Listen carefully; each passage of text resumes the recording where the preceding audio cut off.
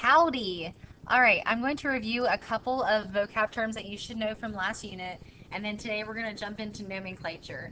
I'm sorry I can't be here for you, so you got to work with me. Follow all the notes, take all the notes that I'm writing, I'll go slow for you, and then ask me questions tomorrow or the next day in class. This is a very, very, very important concept, so it's going to kind of drive how we talk throughout the rest of the year. So if you don't understand what I'm saying when I say potassium permanganate, then you're going to have issues. So work with me and I'll help you understand how to start naming compounds. Alright, so first of all, we all should know valence electrons are the outer electrons that are going to be reacting. So they're reactive. Electrons in outer shell or outer energy level, so we need to know that they're in the outermost energy level. Cations are positively charged. So how did they get this way? They have lost electrons. Anions are negatively charged. How did they get this way? They've actually gained electrons. Those are terms that we already know. The octet rule, we've maybe talked about the term octet or having noble gas electron configuration, but we haven't actually talked about the rule. This unit we're going to talk about the octet rule being something that is wanting, all atoms want to attain octet in their valence electron shell. So 8 electrons wanted in energy level, their valence energy level. This is going to allow them to act like a noble gas and seem to be like a noble gas, which is the most stable arrangement of electrons. Isotopes, this is one that we need to talk a little bit more about. We need to make sure that we know that every single atom in the world is an isotope. It's an isotope of a type of element. So everything is an isotope, except atoms can differ by their neutron count, so by number of neutrons. That's the only thing that makes atoms different. That's going to be atoms of the same element, of course, though. Alright, so we also need to remember some of the laws that we've described before, but we haven't actually defined what the law of definite proportions is versus the law of multiple proportions. So the law of definite proportions is where scientists used to believe that two elements, when they combined, there was only one way in which they could combine. There was a definite proportion in which they combine, a definite ratio, if that helps you understand that a little bit better. So, for example, there's only one way that C and O can combine. Maybe they said it was just CO. That was the definite proportion. But we know that is currently not true today because actually there are multiple ways that atoms or atoms of certain elements can combine. And that's why we have a law called multiple proportions, aka multiple ratios. So this means that atoms of carbon and oxygen can actually combine C and O, or, so this is in a 1-to-1 mole ratio, or in a ratio of C1O2. So this would be a 1-to-2 ratio. Knowing that, there's multiple examples such as the one listed here. For water, we know that water is H2O, and in the H to O category here, it's a 2-to-1 ratio. For peroxide, hydrogen peroxide, that formula is H2O2, and so H and O exist in a 2-to-2 ratio. It's just telling us that there are multiple ratios possible for any given elements.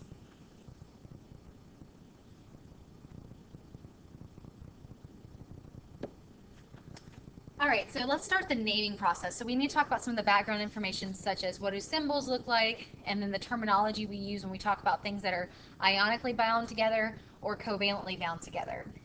So nomenclature just means naming stuff. Alright, so we all know the symbols. You're going to find those on the PTOE. They differ. Sometimes they start with a letter, like let's say phosphorus starts with a P, but potassium starts with a K. So we got to make sure we're cognizant of that.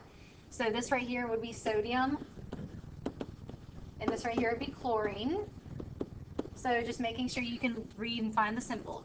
For elements, if we're talking about individual elements, then we would call this an atom of sodium. We'd call this an atom of chlorine. It's just the proper use of the term atom. When we start combining compounds or elements together, we're going to make compounds. And then we now have a formula. The formula represents a compound, which is 2 or more elements together. We learned that back in Unit 1. So this first one is called sodium chloride. That's something I'm sure you were all familiar with. The second one here is called carbon dioxide. If you remember that, or if you know that, then you are halfway there. Your nomenclature skills are going to be awesome. Okay, but there are two differences here. The first compound is actually an ionic compound, so that I means ionic. And when it's ionic, we call this formula a formula unit. So if it's ionically bound together, we call it a formula unit, and that's just a little bit more specific than what we're talking about. If it's a covalent compound, such as carbon dioxide, I know that this is covalent. I'll help you determine that shortly here. If it's covalent, we call it a molecule. And I abbreviate molecule MOL or E apostrophe C. So we need to have those distinguishing terms to indicate what kind of compound we're talking about. Equations are easy. They're just addition of two things or two compounds or two elements together. You're going to have element or compound plus element or compound. Yields, so remember that this means yields to some product. And the product will vary depending on what or how things react. That one's pretty simple. We'll deal with that more next unit. Alright, this is a lot. I will let you copy some of this down. I will talk really slow, and I'll pause the video to let you guys copy some of this down. But most of it actually is fairly familiar. So the two types of compounds I just mentioned are ionic compounds and covalent compounds. These are characteristics that go with those two different types of compounds. So we already talked about the formula unit. We abbreviate it like this. Check. We've got that one. We also should know or need to know that ionic bonds are strong. They are very strong. Therefore, since they're so strong, it takes a lot of heat to actually cause some sort of ionic compound to melt. So if you've ever tried to melt sodium chloride, aka table salt, it's not going to happen. There's no way that you're going to be able to get something, some stove or a Bunsen burner hot enough to melt it, because it melts at a very, very high temperature. Another term we need to know is electrolytic. This kind of sounds like electrolysis or electricity. That means that when you finally do melt something, when you finally get something molten, which is just melted salt, some sort of salt compound, an ionic compound is, any ionic compound is actually called a salt compound. Once you finally get it to melt, it will conduct electricity. Electrolytic means conduct electricity.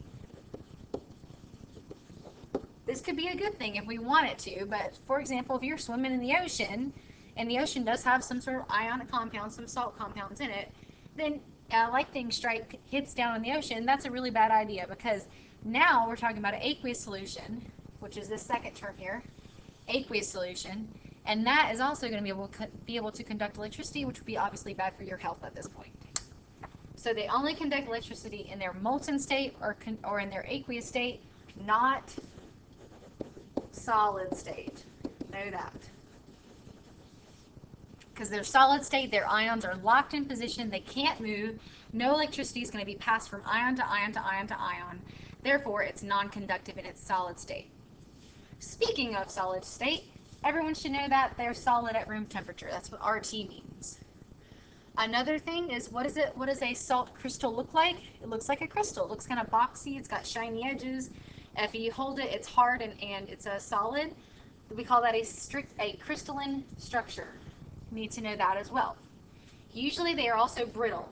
This means they cleave easy.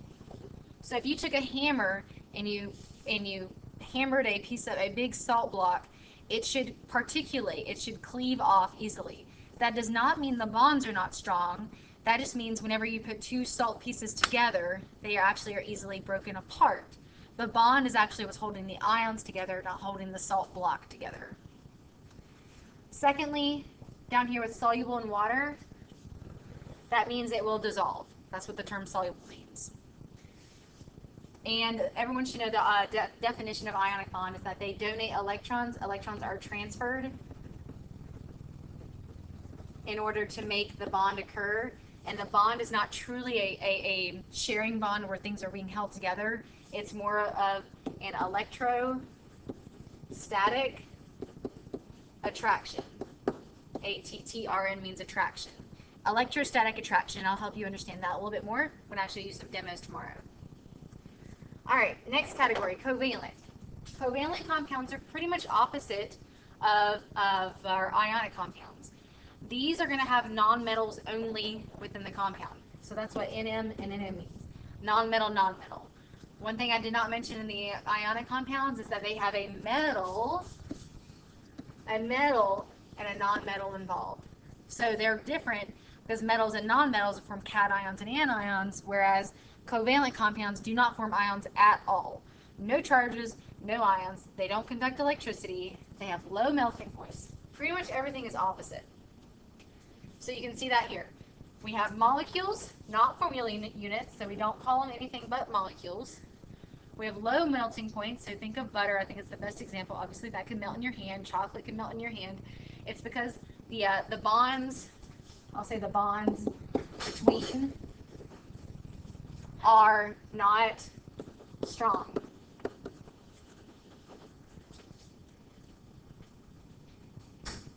Lastly, down here we have non-electrolytic, so that's also the opposite. And then a volatile means that it easily vaporizes. So if you put perfume on today or deodorant on today and we can smell your aromas, your I don't know, sweet pea or your raspberry perfume, it's because it's a covalent compound that vaporizes really easily. So we actually take advantage of that for things that make us smell nice. Last thing is the definition of a covalent compound. So that's called sharing electrons. In ionic, you donate. In covalent, you share. And when you share, there's actually going to be a physical bond. So this little line here is a bond. There's a physical bond between multiple atoms together. So the bond is going to be allowing the octet rule to be followed. All right, hopefully we are good there. We'll come back if we need to. Okay, so when we write a chemical formula, it's going to help us learn a couple of things about that compound. So these are the things it tells us, and you don't have to write this down, but make sure you understand this. So first of all, it's going to tell us the types of elements. So I can see there's an S and there's an O in this compound example here. When I look at this, and I'm going to now recognize that this is a nonmetal compound, sulfur is a nonmetal, and oxygen is a nonmetal. Automatically, right off the bat, I can tell you it is covalent. If I see two nonmetals together, then I know that the way it's bonded is covalent. Then I can tell you all kinds of properties about it. I can tell you it's non-electrolytic, it's got a low melting point, it's volatile, all those things on the previous page. Some more things that this tells you are the numbers of atoms. So there's one sulfur and there's 3 oxygens because of the subscripts. The subscripts are the numbers that are the lower, underneath kind of the letter, and that's going to let you see how many of each of the atoms are present in that compound. All right, so let's practice. Look at the following compounds and tell me which ones are electrolytic. Usually when I look at something like this, the first thing I say are, which ones are ionic? So this is a compound, this is a characteristic of something ionic. Okay, this volatile nature means it evaporates easier. It's something that is a covalent characteristic. And probably soluble, that means dissolves. If you don't remember what that means, that is going to be also an ionic characteristic. So, which of these are ionic? Here's our job. Let's look and see which ones are metals and nonmetals together. Metals are on the left-hand side of the periodic table, the nonmetals are on the upper right. Looking here, I see metal, nonmetal. So that's ionic. The next one, I see nonmetal, nonmetal. So I know that one is covalent. The next one, I see metal, nonmetal. That's ionic. And then let's take you a second and let you guys do the last 3.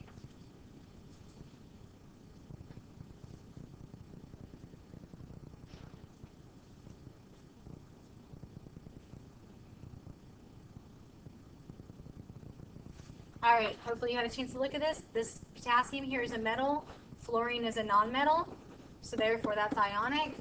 2 fluoride ions here, 2 fluorines, so that's nonmetal still. That's covalent. And lastly, we have this example here, oxygen is a nonmetal, and fluorine is a nonmetal, and that is going to be covalent. So, which of the following compounds are ionic? Those are the ones that are electrolytic. That would be the first one, the third one, the fourth one, and that's it. That's also true for the probably soluble category, the third bullet down.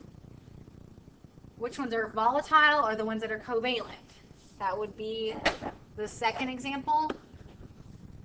And the fifth and sixth examples, those are the ones that are covalent. So pretty much you need to be able to identify which ones are ionic and covalent and the properties that go with those. Okay, let's get into a little more detail. You need to have your PTOE out, and you need to make sure you have the PTOE with the list of polyatomic ions with it. These are things that we're going to start recognizing and identifying when we start to do a little bit more naming. So polyatomic ion sheet. There are some that we need to start memorizing, which is pretty much all of them. There are some trends here, though. So have your sheet out. I'm going to start telling you some of the patterns that you should make sure you have some information about. All right, so let's break this down first. Poly. Poly means many. Atomic means atoms. And ions means they have a charge. They can be a positive charge or a negative charge. It just depends on what we're talking about. So if you're looking on your polyatomic ion sheet, you're going to see lots and lots of atoms coming together. For example, you'll see ClO3 1 minus. So that's ClO3 1 minus. That's name is chlorate. That is the chlorate ion. It's a polyatomic because there's a chlorine, 3 oxygens, so multiple atoms together, and there's a charge.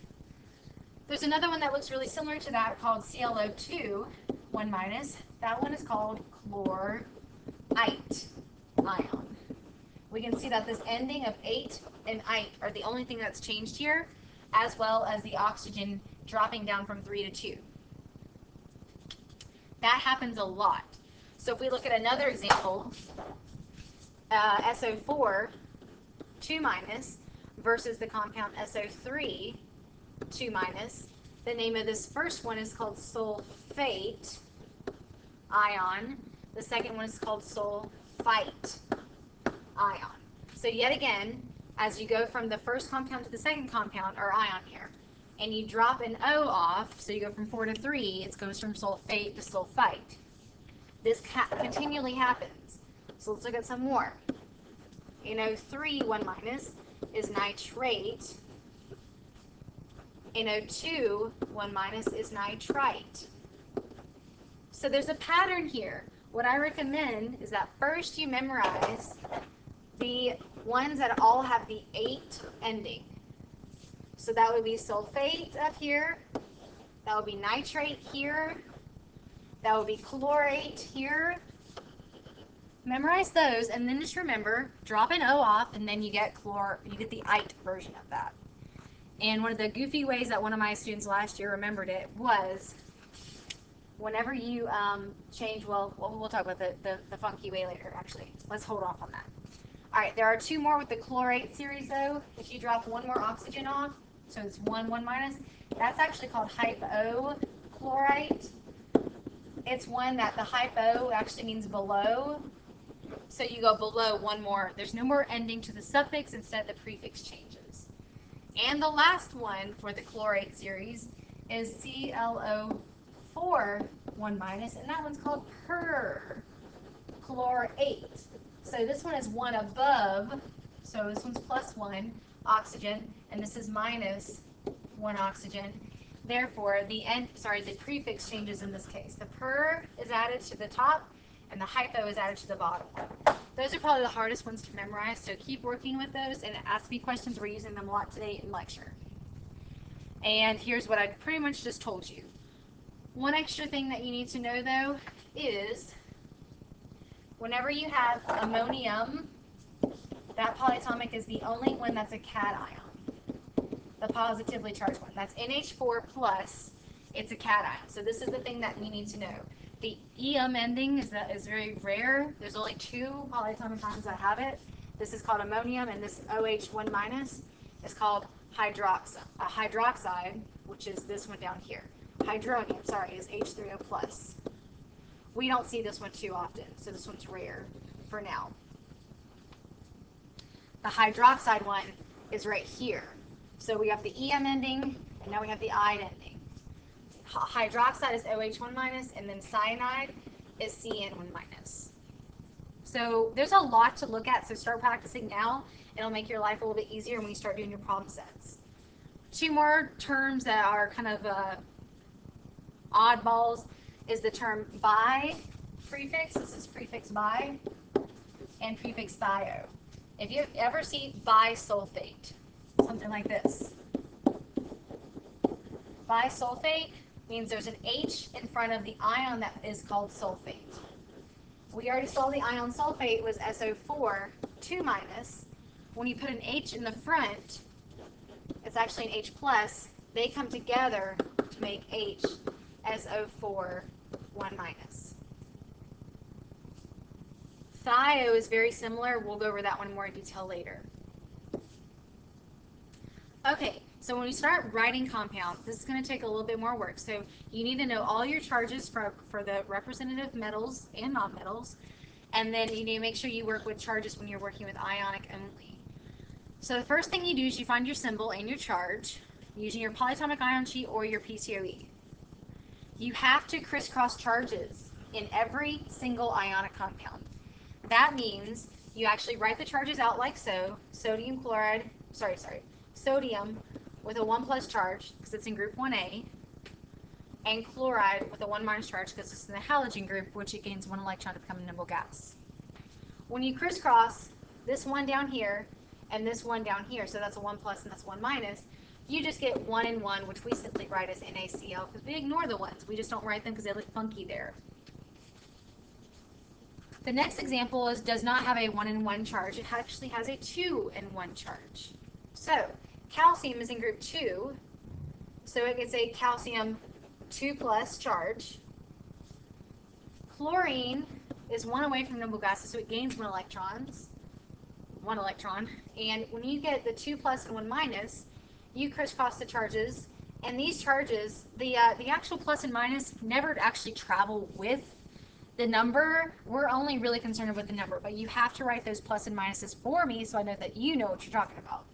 So whenever you crisscross this here, you see that there's a Ca with a 1 and there's a Cl with a 2. But that 1 again looks kind of funny, so we just write it CaCl2.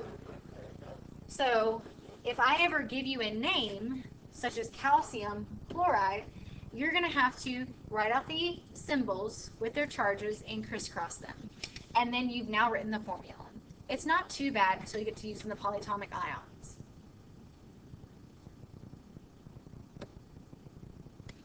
And just as a reminder, charges are based on the valence electrons present. So if you're in group 1, you lose 1 electron, you get a plus 1 charge. If you're in group 2, you lose 2 electrons, you get a plus 2 charge. Skip everything in the middle, because there's a different number of valence electrons for every single transition metal in this D block.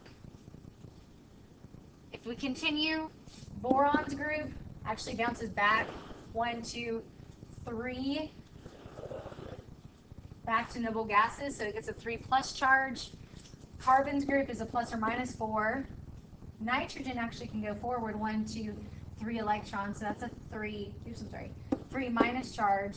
Oxygen's group is a 2 minus charge. Halogen group is a 1 minus charge, and the noble gases have no charge, 0. That's a review though, so I'm not going to spend real long on this. It's all about the electron configuration of a noble gas and making sure that the atoms are stable. You got to know who loses electrons and who gains electrons. These are ones that you need to write down and memorize. So I told you that the transition metals have variability in their charges. A lot of them do. These are the most common ones that we deal with, and they have variable charges or 1 charge that we need to memorize. Zinc, no matter what you think, is always going to be a 2 plus. That one just happens that way. It's the most common charge for zinc. Silver is called Ag. That's also always a 1 plus charge. You need to know these two are always those charges. Tin is called Sn, and that's either a 2 or a 4 plus. Cobalt is either a 2 or a 3 plus.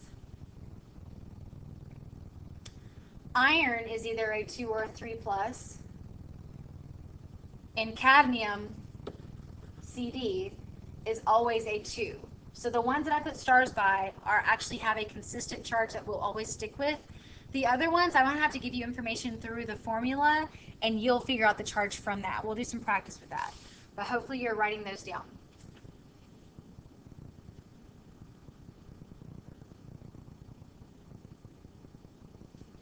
One more that I didn't add in the group here is copper. Copper is either a +1 or +2 charge. It does not have a set charge. And if you're looking for tin on your periodic table, it's atomic number 50. And if you're looking for lead on your atomic number on your table, it's lead number 82. And lead also has variability. It's either a +2 or +4.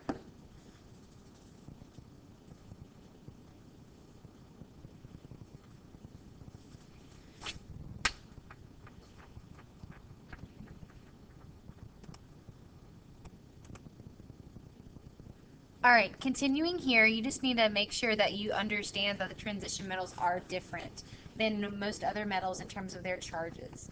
All right, let's do a little bit more about with transition metals. Okay, so we talked about some of the metals now. Now let's talk about how they are named. They have two different ways of naming them. The first one we're going to talk about is called the stock system. The second one is the classical system that is really kind of old, and we didn't have all the periodic trends that we normally actually talk about with lead and tin. We talk about more of the Latin phrases that we've used in the past. All right, so since there are variable charges, I need to tell you the charge somehow. The way I tell you the charge is the Roman numeral indicated directly after the name of the metal. So the first one is tin 2. That means tin 2 plus. All metals have a cation. So tin is Sn, 2 plus is the charge. Chloride always has a 1 minus. So whenever you now recognize the name, it's going to be telling you the charge. You've got both of the atoms, you've got their charges. You crisscross their charges. So you get SnCl2. Remember, there's an imaginary 1 right there after the 10, but we don't write it because it looks funny. The second one is lead 4. This IV, number 5 in Roman numerals is a V, so that's lead 4. Lead symbol is Pb, 4 plus, and sulfide is the other anion. That's going to be a 2 minus, and I know that from the periodic table. So lead 4 plus, S2 minus. When you crisscross those, you're going to come into a problem. You get Pb2S4. That actually is not the lowest empirical formula, which just means the lowest ratio of the atoms. So you need to reduce this by 2. That means lead drops down to 1 and sulfur drops down to 2, giving us lead PbS2. But if you are given this formula here, you need to recognize that the reduction has already taken place. We've already reduced the 2 and the 4 down to 1 and 2. So giving you that formula, you kind of have to think maybe for about a minute before you make your final answer to say that it's back here at lead 4 sulfide. Okay, so we've already done the examples. All right, so moving on, we've got the classical system. It's fairly similar, except instead of telling you the charge is Roman numeral, it tells you the charge by the way the ending, the suffix of the word ends. So there are two ways of ending, os and ic. Okay, so two examples here. Ferrous, ferric. Fe is what you should be seeing when you see ferrous. Fe is iron. You know that by looking at the periodic table. There's a couple of other Latin words that we need to know. Plumbus or plumbic. This kind of looks like Pb. That's lead. There's a couple more. Santanus.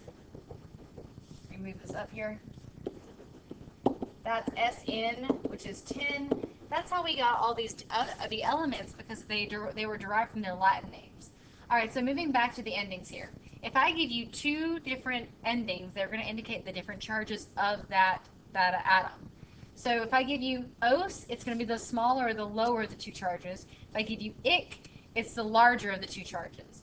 I know that iron can either be Fe2 plus or Fe3 plus. Knowing that, when I say os, I'm talking about the Fe2 plus. When I say ic, I'm talking about the Fe3 plus. Okay, so naming the examples here. This first one, ferrous, is talking about Fe2 plus.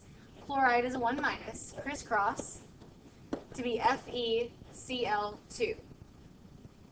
The second example, since it ends in ic, is talking about the higher of the two charges.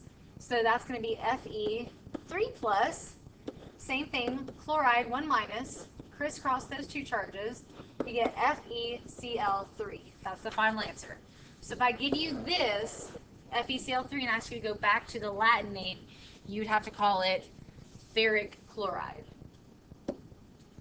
All right, let's do some practice. You're definitely going to want to have your polyatomic ion sheet out because you need to have the list of polyatomic ions for these really weird ending words. So calcium is calcium, that's Ca2 plus.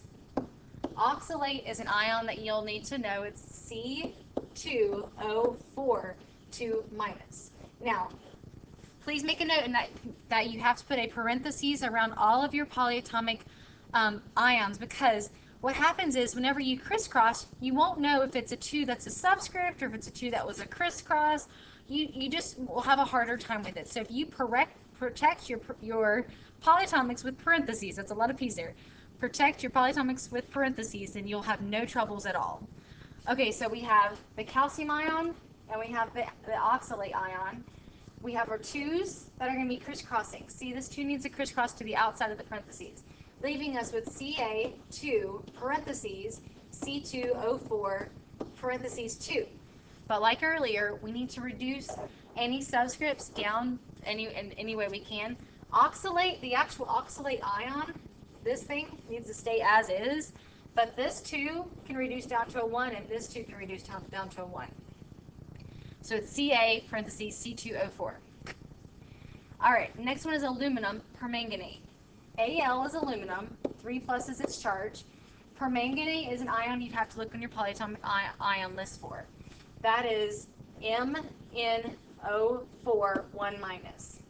I'm going to protect that with parentheses just because it's a polyatomic and I need to stay with that trend, that pattern. Crisscross those charges, they're going to be put down as subscripts here. That leaves us with Al parentheses MnO4 parentheses 3. That is aluminum permanganate. All right, next one, sodium bisulfite. These are kind of difficult, so work with me here. We've got sodium, which is Na+, and this is sulfite. We've already talked about that one. But the bi in the front is telling you that there's an extra H plus that has been added. So that ion is HSO3.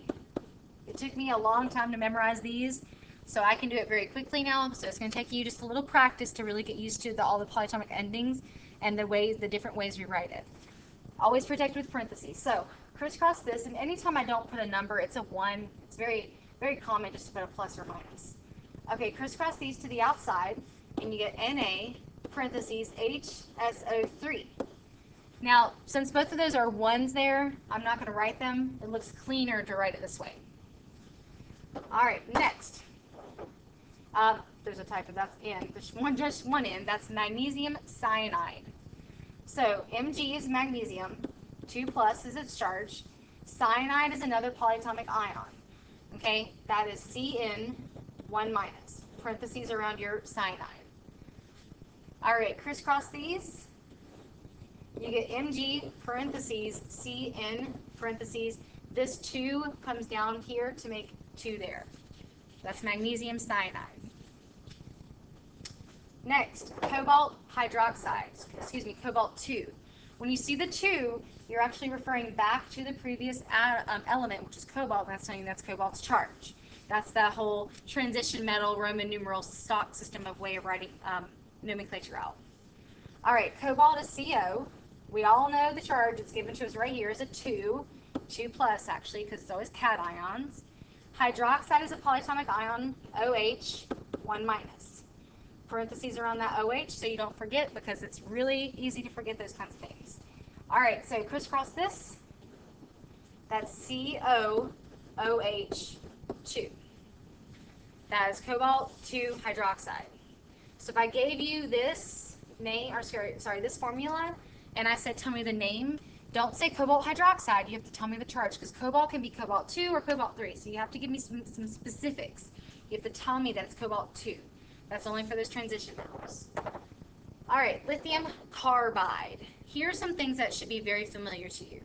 Whenever you see the "ide" ending here, "ide" ending here, "ide" ending here, you should be thinking that That sounds really familiar, such as sodium chloride. We all should know that sodium chloride is NaCl. Done. No polyatomic ion business at all. So, this word, both of these here, lithium and carbide, are coming directly from the PTOE. Lithium is obviously Li, lithium. Carbide sounds like carbon. So, lithium has a 1 plus charge. Carbon is going to have a 4 minus charge. So, you'd have to look at your periodic table and notice that you always have a cation and an anion coming together. So, you need to make sure that carbon is the negative one there.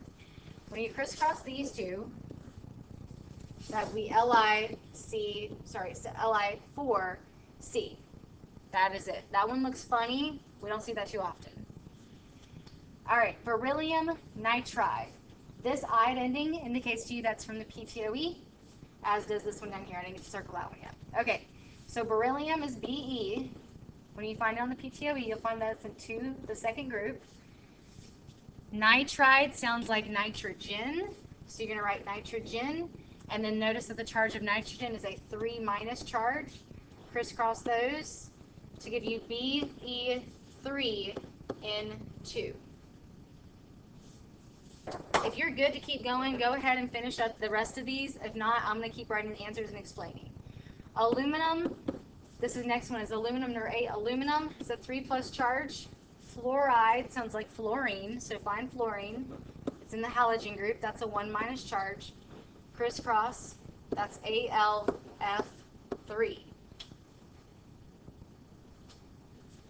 The next one is chromium 3 oxide. We all should know that the 3 here is referring back to chromium's charge. So that's Cr, chromium is a 3, so that's a 3 plus. Oxide sounds like oxygen, that's O2 minus. I'm not looking at my polyatomic list right now at all because all of these last ones have been directly from the PTOE. All right, crisscross those two guys and you get Cr2O3. That's chromium 3 oxide. Okay, so there are a couple more here. There are 14. I want you guys to try 10, 11, 12, 13, 14. At least get the ions written out and try to crisscross them. You guys can check with each other or with me tomorrow. But you need to try them out. I'll let you write down anything you need to now, and I'll move on.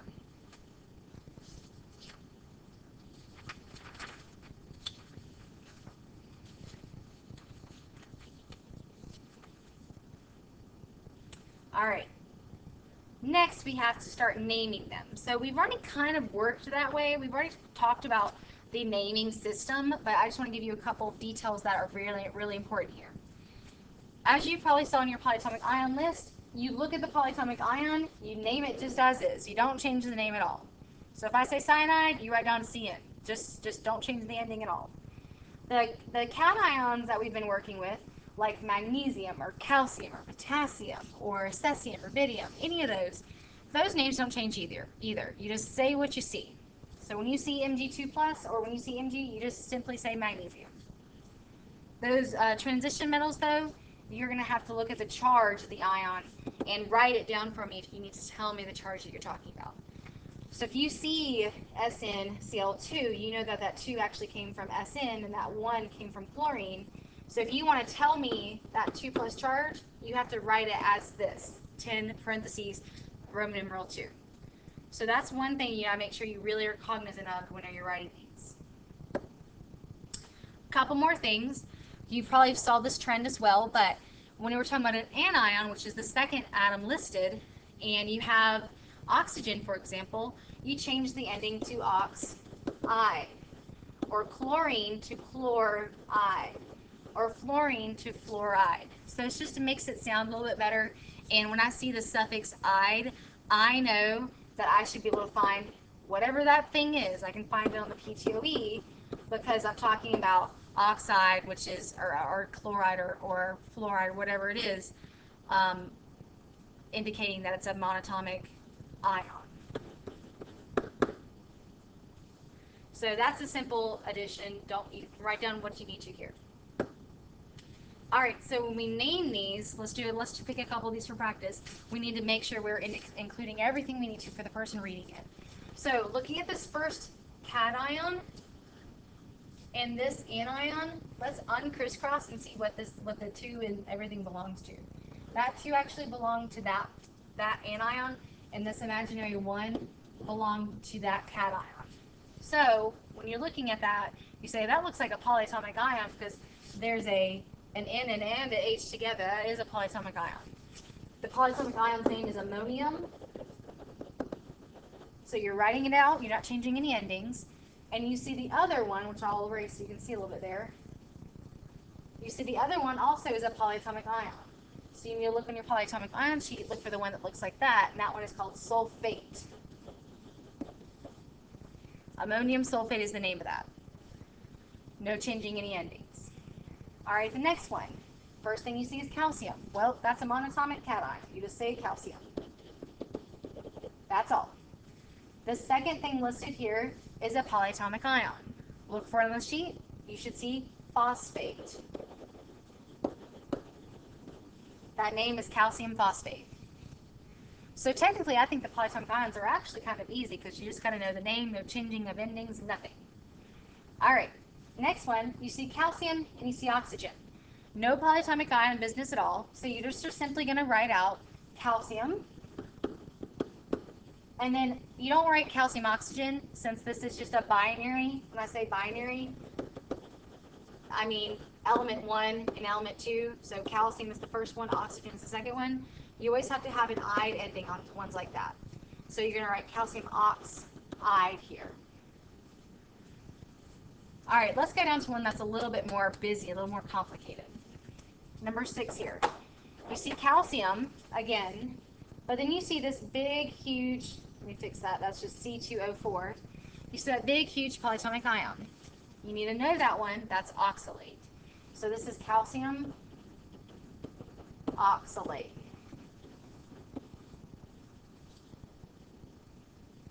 Number 7 should throw you on a reminder trip here of the transition metals. So you see copper here. Copper is going to be useful, and you need to indicate to me the charge of copper. The way you do that is that you have to figure out the charge that was distributed when you crisscrossed on this polyatomic ion. So you have to look up this one. So you'd see copper, you don't know the charge of, but this one, Cr2O7, that one has a charge of something that you can actually look on your polyatomic ion list for. When you look it up, that's called dichromate. When you look it up, you'll see that it has a 2- charge. Okay, so that's a known kind of thing that you have to know. However, you don't see a 2 over here after the copper. Therefore, that 2 was reduced down before I wrote the final answer. How did it reduce? Well, there had to have been another 2 over here after the 7. So, that means copper has to be a 2+. Because after I crisscross this 2 down here and this 2 down here, and I write the 2 as the subscripts, that means I've reduced them both down to 1. So that's a little bit of a complicated one.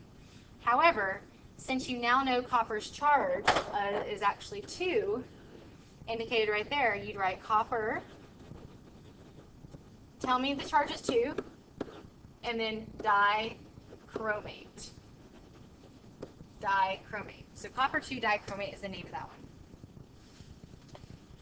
Let's do another one similar to that. Transition metal. The next transition metal listed here is number 9. That's iron. And then you see another polyatomic ion, CO3. There's a charge there, but what is it? So let's break it up again. Let's uncrisscross. We have iron, which we don't know the charge of. That's our job. And we have CO3 2-, which is carbonate. Okay, I know that this right here, this is the only combination of CNO that we have on the polyatomic ion list. So when I look on the list, I see the 2-, and that tells me that, well, there was a 2 there because it was crisscrossed down from carbonate. That means there was a 2 also there because there had to have been a 2 on the other ion in order to cancel out or reduce down after you've crisscrossed. So in this case, previously it was Fe2CO3 parentheses 2, but we can't leave it like that because it looks silly. So we'd have to reduce that down to 1 and 1. So moral of the story here, this name is iron 2 carbonate.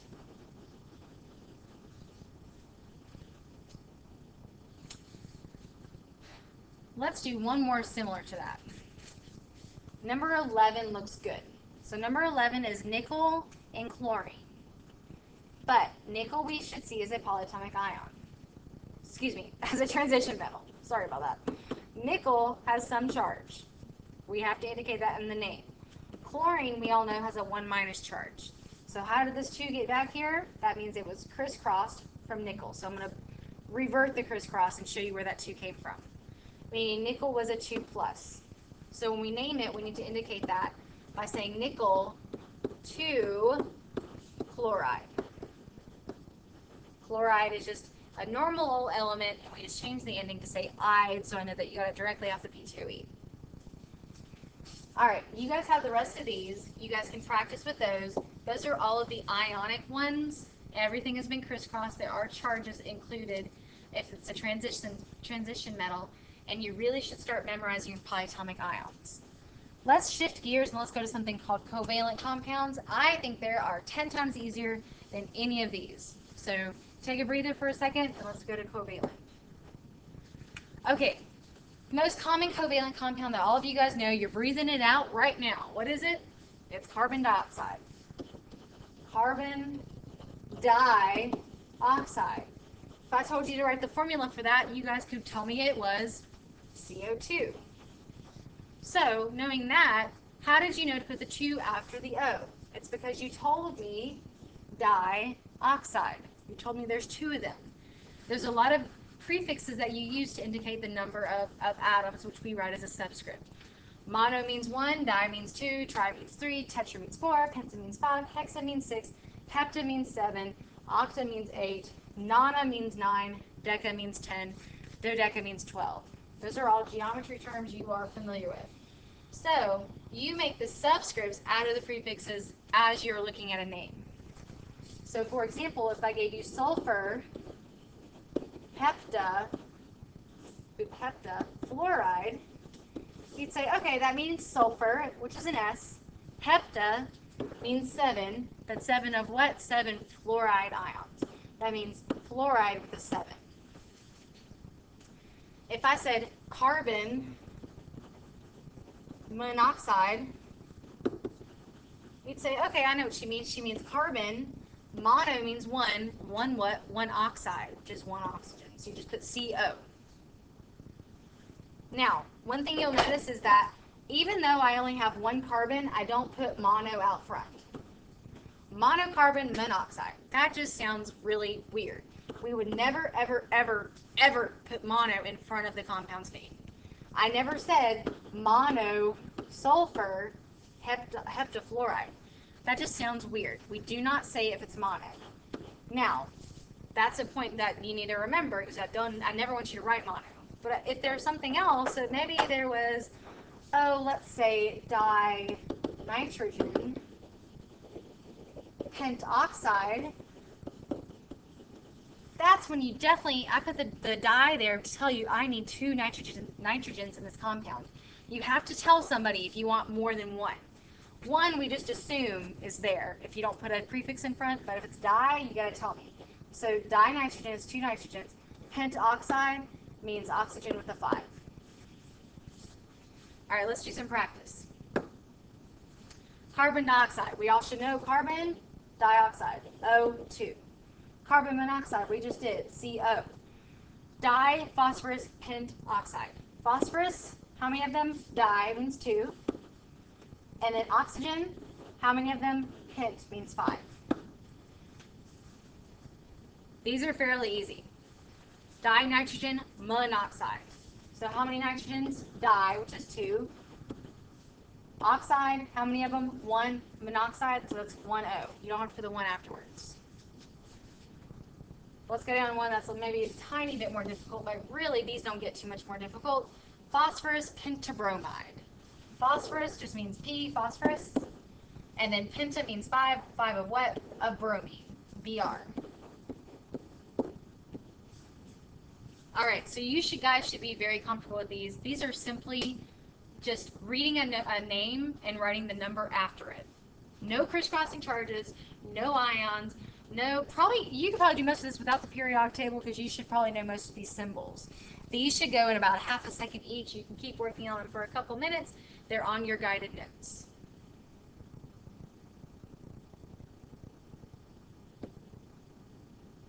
Okay, but if I ever give you a formula and I say give me the actual name of it, write it out for me. I did already tell you about the whole do not put a prefix if it's mono, so no mono stuff. So you're just reverting the process. So let's just do these two examples and then we'll go through a couple more. So this first one right here, you see the first thing is chlorine, you write chlorine. You see the second thing is oxygen, but how many do we have? We have 7 of them. 7 is heptaoxide. And I don't really, I mean, I understand spelling is kind of important, but this A and this O together, you can just put heptoxide, put a big O there, you put heptoxide. I will not take off. I'm more concerned about you learning chemistry. Okay, so chlorine, heptoxide. Never put the mono in the front there. All right, let's do this one. How many nitrogens? We have 3. How do you tell me that? You say tri. Tri-nitrogen. And then how many fluorines? There are 2. How do you tell me that? You say di. So tri-nitrogen, difluoride. Covalent are easy peasy. Don't overthink it because you can easily mess yourself up if you are trying to crisscross charges and do all kinds of nonsense. All right, let's choose a couple of these that we haven't seen yet. Number 2 looks great. So since it's just sulfur, I'm going to put sulfur. How many oxygens? There are 3, so I say trioxide. Number 5 looks pretty interesting. Let's do that one. All right, how many arsenic? So AS is arsenic. There are 2, so we say diarsenic. Penta, or pentoxide. Let's do it that way this time. Pentoxide. We haven't done one with 4 in it. Let's do that one. Let's do number 7 right here. All right, carbon, that's carbon. Carbon. How many chlorines? 4 of them. So tetra is the name for that. Tetrachloride. All right, hopefully you're getting the swing of that one a little bit. You guys will have to finish those as well. Okay, so there are lecture notes that you've kind of been working with a little bit. There's some examples that we've already done. On your lecture notes at the bottom, there are 34 examples. You can start them now, finish them in class, that would be great, or you can start them and just finish them at home. So the lecture notes, you're responsible for finishing all of those. They're ionic and covalent. We've done most of them. You just have to finish them up. But starting on the right-hand side of your little your sheet, it says Honors Chemistry Nomenclature Practice, Writing Formulas, Ionic and Covalent Student Practice. These are all mixed up. There's no method to the madness. Some are covalent, some are ionic, some have polyatomic ions, some don't. Try them all. And in the middle, it's going to give you a column that's a little helpful to help you determine if you're naming a covalent or an ionic compound. The cheat sheet's right here on the board. BI means binary ionic, and that's going to tell me that binary means there's only 2 elements. That's it. There's no polyatomic, no polys involved. Therefore, it should be a simple naming system. Binary M, or binary molecular, means that you've got some covalent stuff involved, which are non-metal, but yet again, there's no polyatomic ion involved at all. It should be simple naming. It's the whole prefix, hepta, dodeca, nona, octa, whatever it says. The T one is the one that has the polyatomic ion involved. T means ternary. Ternary means more than 2 elements. So that might be something like this. NH4NO3. How many elements are there? 1, 2, 3, 4. There's 4 elements, even though there's 2 nitrogens. 4 elements, that's a lot more than 2. So we call that a ternary one. So that's kind of how you're labeling the middle column. All right, if there's any questions, you guys can Sally me over the week, or excuse me, overnight. You can email me. You can work together as long as you are quiet, but please help each other and do not play around. You got this. All right, see you tomorrow.